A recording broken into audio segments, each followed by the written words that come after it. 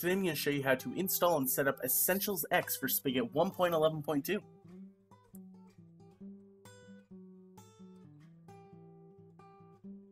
So first we're going to have to go download it, so let's go over to this page here. You can find the URL at the top or in the description below.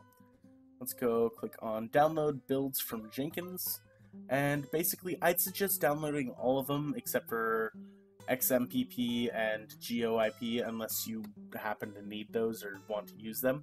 Otherwise, just download the rest.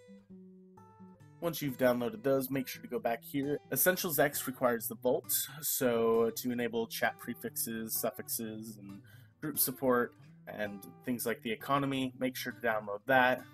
So click on that. You can click download here, or you can go to the plugins, do Vault, search, just install the latest. Click on File Manager, click on Plugins. We'll see that Vault's here because we just installed that.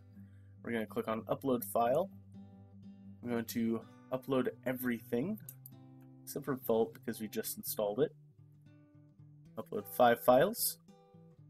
As soon as all those are uploaded, let's restart the server so all of the plugins will load up.